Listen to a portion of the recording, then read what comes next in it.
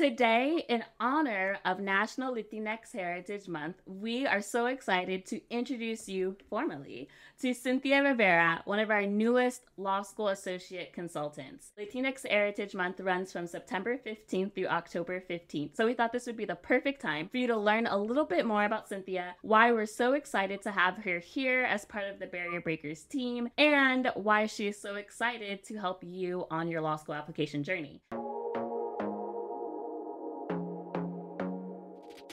Now, for those of you who are new and you don't know who I am, my name is Sydney Montgomery, and I am the founder of S. Montgomery Admissions Consulting, a brand underneath the Barrier Breakers faith-based nonprofit, where we specialize in working with first-generation and minority law school applicants. And today, we are so excited to have Cynthia Rivera with us. Cynthia is a proud Puerto Rican mother. She is also a first-generation college graduate from Cornell University, where she got her BA in history. While at Cornell, she was a student recruiter in the admissions office. She got her JD from the University of Virginia School of Law, and while she was a student at UVA, she actually worked in admissions at the Admission Task Force. After she graduated from UVA Law, she worked for the Department of Labor for a little bit. She worked for the Equal Employment Opportunity Commission in Washington, D.C., and then transferred later into financial services. It was there that that love of admissions came back, and Cynthia started working as a reader for UVA. She was reading files and essays of applicants just like you, hundreds of applicants, really where she learned and gained her expertise in admissions. She eventually pivoted to being a law school consultant full-time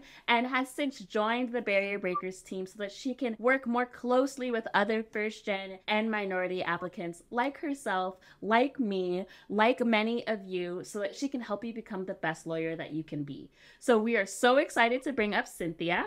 Thank you so much, Sydney, for having me. I really appreciate it. Cynthia, I've known you for a few years now at this point. And so I know that when we first started talking, I never could have imagined, I never could have dreamed that one day we'd get to work together. So I'm just so thrilled that you're here. And I'm thrilled that our students get the benefit of all of your expertise and also the benefit of being able to work with someone who, again, has that first gen minority experience, especially someone from the Latinx community. So thank you so much for being here, for answering the call. So the first thing that I wanted to talk just a little bit about so that students can get to know you is your own journey. Can you tell us a little bit about your journey as a first generation Puerto Rican student? What was it like going to college, going to law school? What were some of the obstacles that you had to overcome? I would never imagine being able to attend the colleges that I attended. As you mentioned, I am a first generation. My family there worked as mechanics. My father was a taxi driver. My grandfather was a farmer.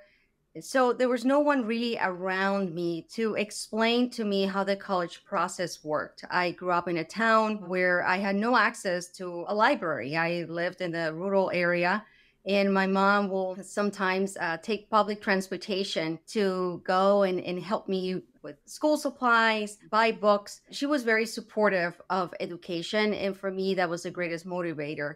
And she gave me everything that she could. However, I didn't have dinner conversations at the table about how a college works, what office hours entails, what does it mean to have a large lecturer, what does a TA do? I didn't even know what a bursar's office was. I didn't know how to dress for an interview. But what I did have was the motivation from my family to go after my goals, as they always said. So being able to study at University of Virginia Law School was something that I had never imagined. I wanted to become an attorney. I wanted to be a bilingual attorney. That was important to me. And I wanted to be a bridge. There were a lot of challenges. I would say the biggest challenge was this idea of feeling like I didn't belong. But I did meet wonderful people. I had wonderful mentors who believed in me. And I hope that I can do the same for others. And I know that you can do the same for others. It's really inspiring every time I hear your story, because I think there are so many students who see themselves in your story, who might be in a rural area, who might have family members who don't know a lot about higher education. I know my parents didn't know a lot about the college process, but I didn't grow up in a rural area. So to have those challenges, but also not have some of those structural or systemic supports around you because of geography or just because because of the resources around you is an added hurdle. And I know that when you're able to share your story, there's so many students that can see you and see the progress that you made. And it's not just getting to the schools. I mean, you went to fantastic schools. You went to Cornell undergrad. You went to UVA Law.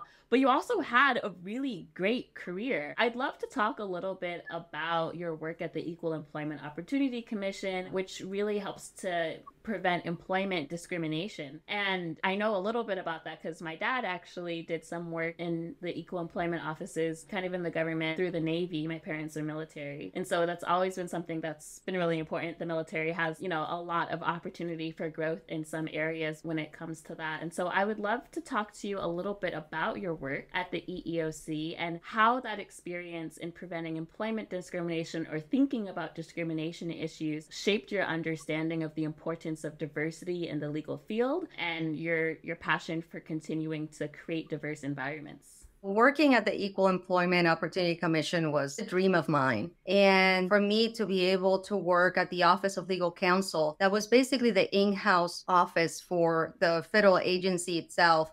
And our job was to make sure that the agency was able to operate. We ensured that our attorneys in all of our field offices were supported. For me to be able to work alongside so many amazing people who day to day believed in the mission of the agency was extremely humbling for me and extremely empowering for me to see change on a daily basis, to see the public believe in the agency and its mission. It was an incredible experience. And to see also the attorneys in the fields. One of my jobs was also to visit some of our offices. It was incredible. For them, it was not a job, it was a mission. And they realized that so many employees, so many people rely on their work. I became more aware of the circumstances and the sad circumstances surrounding many of our workers, many of our employees, many of our citizens.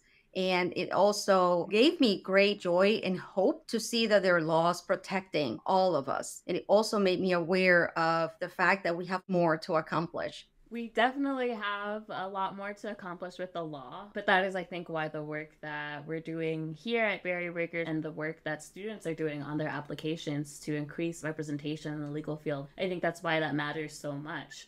I want to talk a little bit about admissions. I know that you read for UVA as an admissions reader before you transitioned into consulting full time. That gives you definitely a little bit of an inside perspective into institutional priorities and how they're thinking and viewing different law school applicants, their essays, and their materials. Can you tell me a little bit about what you've learned from your time at UVA? Any insights or things that you wish students knew that you learned from your time at UVA as an admissions reader? I think that one of the things that I learned was the importance of being genuine. Hearing the committee itself discussing how important it was for them that the applicant displays not just the intellectual curiosity and capacity, but that this person is genuine. I would say that that was their number one criteria. It was very, very, very important. I wish that applicants knew the importance of being themselves, that they do not need to pretend to be someone else, that they can, of course, as long as they use the proper tone and that they're professional, that is okay to bring their experiences to the table, and that they should not be embarrassed. For me, as a first generation, that was important to hear because many times as a first generation, or perhaps as a person who lived in a rural area or as low income individual as myself growing up, you have a sense of shame, and to know that institutions value who you are is very important to me. So I always tell my students to wear your first generation label or experience, your low income experience, wear it with honor, because it does matter in your application. It does matter that you're genuine, and it does matter that you're true to that experience. And so, taking what you've learned from your time as a reader, what would you say motivated you to make that jump to consult full time? What do you hope to be able to accomplish in your work with students, or how do you hope to inspire them? Just what motivated you to make that jump, that career change, really, from practicing law? So one of the reasons was, as a reader, and once you're in the admissions process, or I should say in the admissions office, you get to see the application complete. And there were so many instances where I would look at an application and hope that the applicant would have done something differently or that the applicant hadn't done something. And I always wonder, wow, if I could only get to this applicant before they hit the submit button, would that be possible? Would I be helpful? And that's when I decided to go to the other side. And what were some of those things? Like, can you tell me what some of those common mistakes were, the common challenges maybe faced by students that you saw through your time as a reader UVA, or just in general from your time working with students full time? What are some of those common mistakes that you see students make in their essays and their applications as a whole? One of the mistakes actually that I saw was in the way that many of them did not use the opportunity of submitting an addendum. And they would probably hoped or expected the admissions officer to make an inference. And that's something that I always tell students, do not let the admissions officer make an inference because they are trying to get to know you, but they don't know your whole story.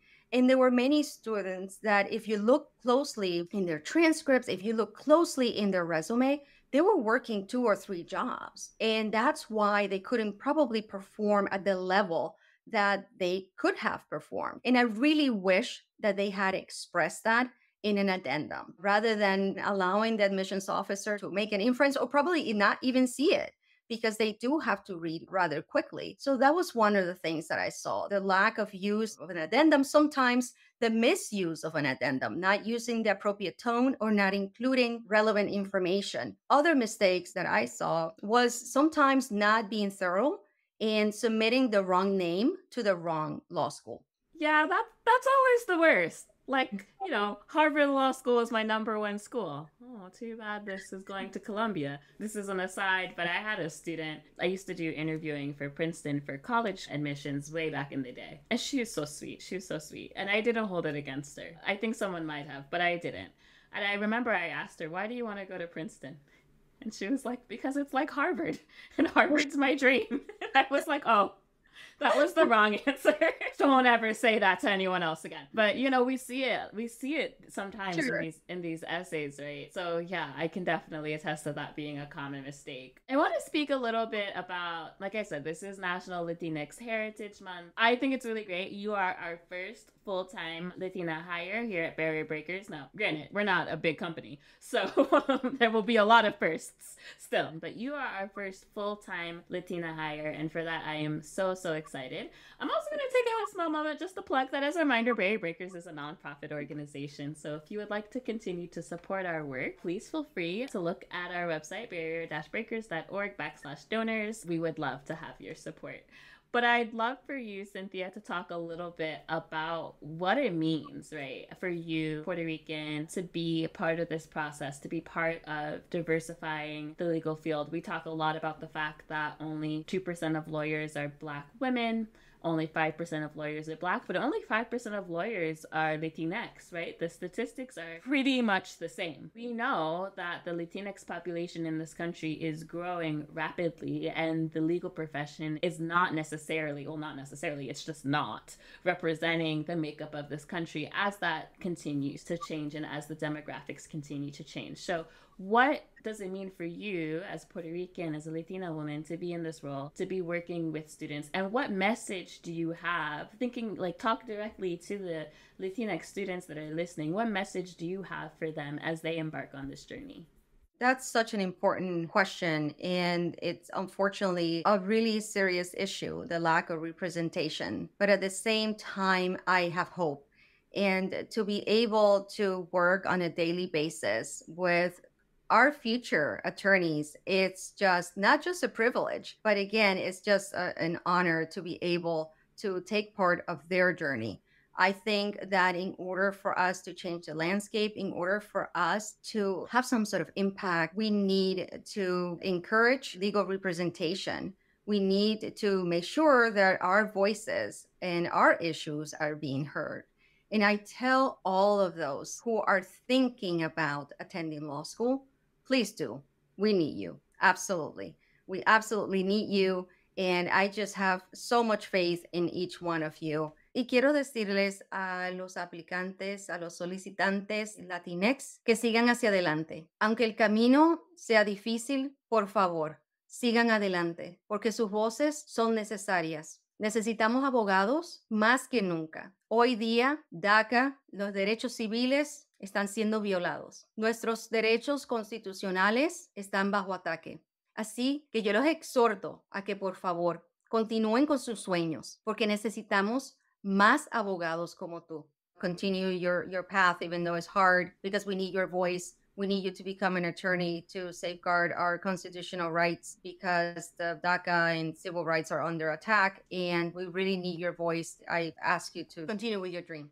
So you've been here for a couple of months now, actually. So you've been here since June, and you've gotten to see a little bit of how we worked. You have your own students. You have quite a number of students that you're working with in both the boot camps and the one-on-one private consulting. What do you think makes Barrier Breakers, makes the work that we do unique and different from other law school consulting firms? We are the only ones who are offering this type of service. And it's a type of service that it's so much needed. And this is something that I talk about a lot with applicants and students. We did not, as first generation, low income, we did not have these conversations at the dinner table. And I feel that these students do not have access to this information. And for us to be able to bridge the gap and be able to have these conversations with our students and be able to talk to them about, hey, this is how the application works. This is how the application process works. This is what's expected of you. For me personally, to see how relaxed all of a sudden they feel, how they feel so grateful because they now have this information that they never had before. When I see that sense of awareness, it means everything to me. So I am so excited to be able to not just work as a consultant, but to have a mission as a consultant. And I thank you for that. Well, I thank you for being here. And, you know, one of the things that I remember you telling me, you can't fail, right? There are too many students that need your work. We're thankful by the end of this year, Barrier Breakers will have helped about 7,000 students through the college and law school application process. But for me, there are still so many more, right? Certainly, we're not helping 7,000 a year. Like, you know, that'd be great. One day, one day. But, you know, total since we've been doing this, and I've been consulting since 2012, so about 12 years. But I think about it, it's still just such a small percentage of even the BIPOC students, the first gen and minority students that are applying. We're only touching a small percentage. And so for me, you know, when you told me, Sydney, you can't fail, like those words, they really resonated with me because it's not about me, right? And it's one of the things that really led us to becoming a nonprofit. It's not about me and us having this business. It's about the students and making sure that thorough one-on-one personalized support throughout the entire process. You know, we provide support throughout students' time in law school completely for free. That is available to them. High quality service. People like you who have worked in admissions, people that have years of experience that can give this kind of high quality, high touch advice available to students on a sliding scale. If you have a fee waiver, it's 80% off. And we have some things that are coming that are going to make it even more accessible. And so I'm so happy that you're here to help us, to make sure that we continue to expand, we continue to serve more students, and we continue to meet them where they're at. Now, I do want to ask, you know, you were a reader at UVA. UVA is a top law school, right? It's in the T14. And not that rankings are everything, because they're definitely not. But what are some ways that first-gen minority students can be competitive, especially thinking about our students, right? What are ways that they can be competitive to get to those top schools when they come from a background that might be different from, you know, the typical student that people might be thinking of? I would say that the number one thing that they can do is not to be afraid or embarrassed to ask for help. And I know that many of us with backgrounds that sometimes we're embarrassed about that. Sometimes we feel that we just don't want people to know that we don't know. And I went through that. And it's not easy to overcome that. I just didn't want to be the person who didn't know. But at some point, I did have to overcome that sense of embarrassment or that sense of not belonging and just ask for help. You can ask your peers. You can ask a professor. You can go to the dean of students. They are there to help you because they want you to succeed. a happy alum is something that's very important to your law school. So I would say don't be embarrassed to ask for help. Also try to find mentors who will help you.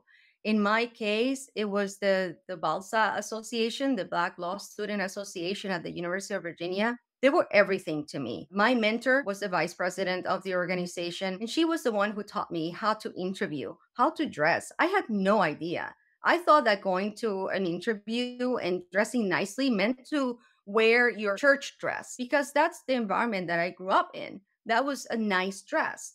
Little did I know that I had to learn so much. And I owe everything to her and to many other mentors who took the time to really advise me. So I would suggest surround yourself with a great network, a support group, find yourself a good study group, and don't be embarrassed to ask for help. You have to ask for help. You can't do this alone. There are certain things that have gotten us this far, right? We're resilient. That's something that I always tell first gen.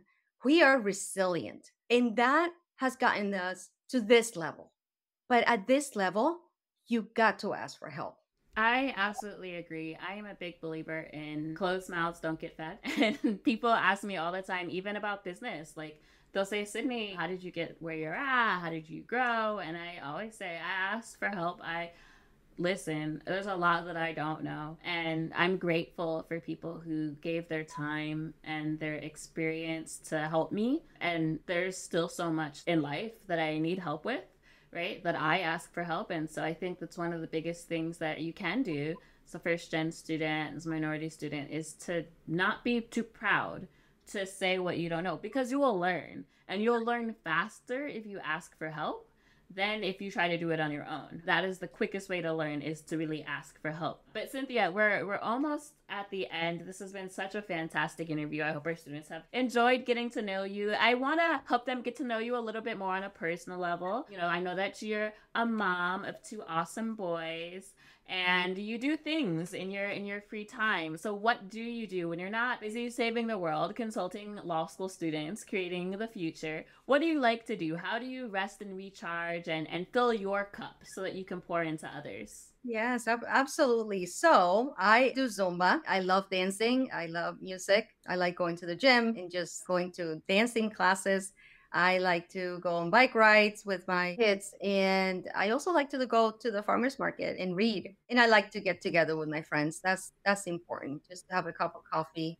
It's always good to recharge and keep those relations strong, because ultimately the most important thing that matters are your relationships with others, relationship with your brothers, with your sisters, with your neighbors, with your significant others, professors, etc. I think that's really important to me, and that's something that I have learned as I had gotten older. I definitely agree with that. I think relationship building is so important. And not just for networking, I know that we usually talk about it, but for like what matters in life. It's family, it's friends, it's community. I was listening to a talk today, and someone said the greatest form of communication is communion with others, being in a relationship with others. It's the greatest form of communication, and that really struck a chord with me. And relationship building is what we're about here, even, right? Like, I always tell students, the work that we do here, it's not transactional, it's relational. We like to relationship build with you. You know, we care about each of the students that we work with here. I joke around and say, you can never get rid of us. That is actually true.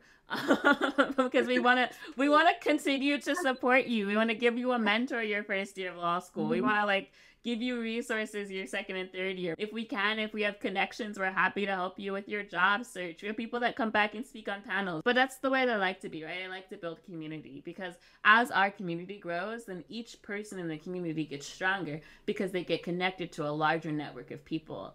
And as first generation, as minority students, that's important, right? I want, when you come to work with us, that you're immediately connected to hundreds of people, that you're immediately connected. Oh, I'm going to go to the school that I've never heard of in this town that I've never been to. Hey, but there's a couple of people in the Barrier Breakers community who are already there, who are like welcoming me, right? Like a welcome squad. That's what I want to grow to. That's my goal and my vision, is that no matter where you are as a first gen or minority student, you actually always know someone because you've been in this community with us. So thank you for mentioning community. It's super important. And thank you in general for just sharing a little bit about you. I know that our students deeply appreciated it. If you are interested in working with Cynthia, you can. We are so thrilled to have Cynthia here. And so, Cynthia, I just want to say thank you one more time. Thank you for being here. Is there anything else you want to say? I just want to say that it has been a pleasure for me to be here. And for me, it has been another dream come true to be able to work with you and the amazing team at Barrier Breakers. And I'm looking forward to working with many more applicants. It's been a pleasure to be here and not just have a job, but to have a mission. So thank you. Well, thank you so much, Cynthia. We really appreciate that. As always, make sure that you share this video or share this podcast episode. If you're not already, make sure that you're subscribed to our YouTube channel, that you're following us and subscribe to Break Into Law School podcast. Sharing is caring. Share it with a friend. Like, comment, and review. Like I said, we're celebrating Latinx Heritage Month, and so let us know how we can support you. Let us know in the comments. If you have any questions, you can submit them to bit.ly/breakintolawschool, and we will see you soon.